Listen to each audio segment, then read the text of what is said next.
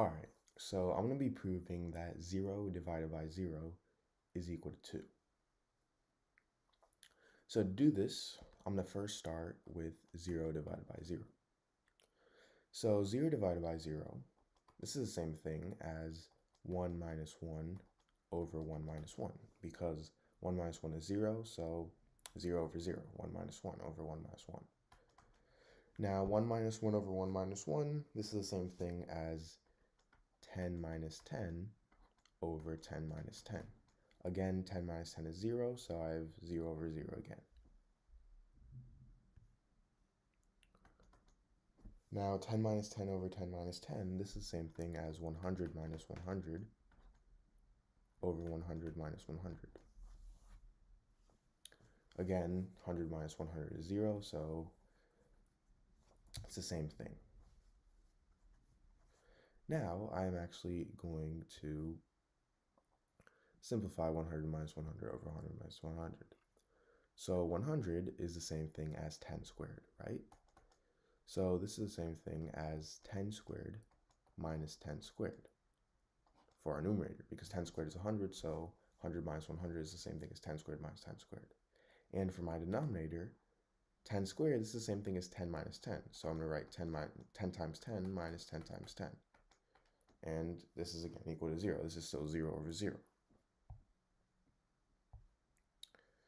And now if I have something in the form a squared minus b squared, this is equal to a plus b times a minus b. So 10 squared minus 10 squared, this is equal to 10 plus 10 times 10 minus 10. So again, this is completely legal. I'm just using a property of exponents. And for my denominator, I'm actually going to factor out 10. So now I get 10 times 10 minus 10. So now I can actually go ahead and cancel these two 10 minus 10s out. So now I'll be left with 10 plus 10 over 10. 10 plus 10 is 20, so I have 20 over 10, which is equal to 2. So I just proved that 0 over 0 is equal to 2.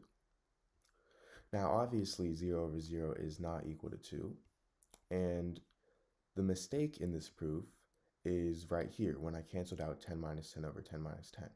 So what is 10 minus 10? 10 minus 10 is 0. So I'm technically canceling out 0 and 0, and remember, 0 over 0 is not equal to 1. So I can't actually cancel these two out, because that's essentially implying that 0 over 0 is 1, which it's not. So that's a mistake in this proof, and 0 divided by 0 is not 2. Alright, so in this problem, I have 9 to the power of x is equal to 36. So what I'm first going to do is I'm going to take the log on both sides. So I've log 9 to the power of x is equal to log 36. Now if I have something in the form log a to the power of b, I can move this exponent b to the front. So c equal b times log a. So in this case, I have log 9 to the power of x. I can move x to the front. So now I have x times log 9 is equal to log 36. Now if I divide both sides by log 9, these two cancel out, and I have x is equal to log 36 over log 9.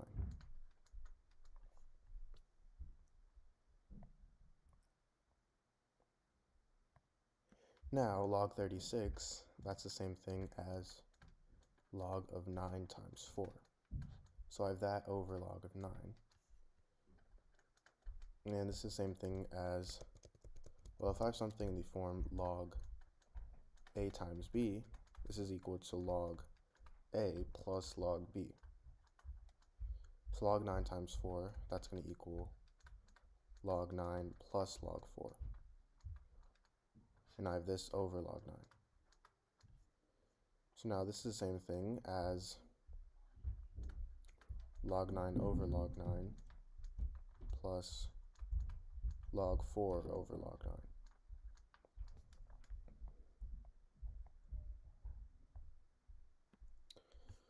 Log 9, these two cancel out, so I have x is equal to 1 plus log 4 over log 9. And log 4 here, that's the same thing as log of 2 squared. For log 9, that's the same thing as log of 3 squared. So now I can move 2 to the front. So now I have x is equal to 1 plus 2 times log 2 over 2 times log 3. Now these two 2's cancel out, so now I have x is equal to 1 plus log of 2 over log 3.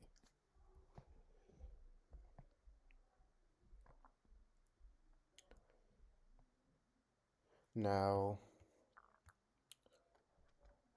log 2, this is equal to 0.301, and log 3, this is equal to 0.477.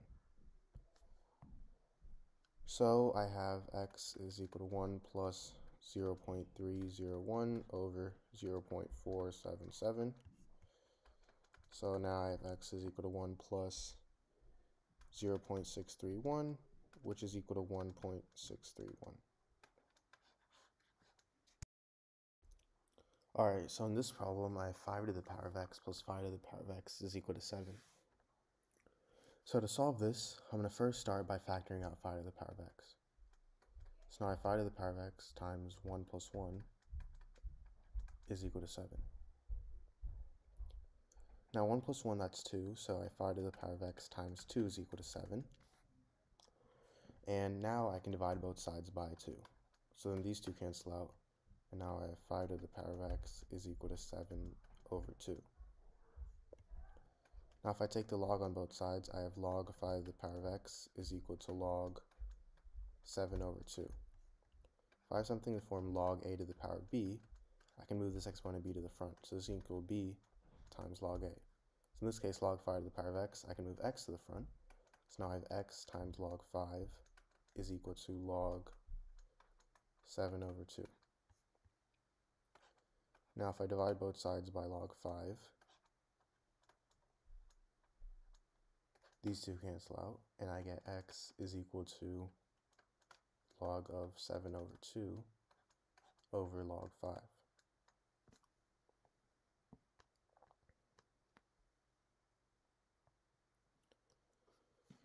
Now, if I have something in the form log a over b, this is equal to log a minus log b. So in this case, log 7 over 2, that's going to equal log 7 minus log 2. And I have this over log 5. Now log 7, this is equal to 0.8451. Log 2 is equal to 0.3070. And log 5, this is equal to 0.6990. So x is equal to 0.8451 minus 0.3070 over 0.6990, which is equal to 0.7784.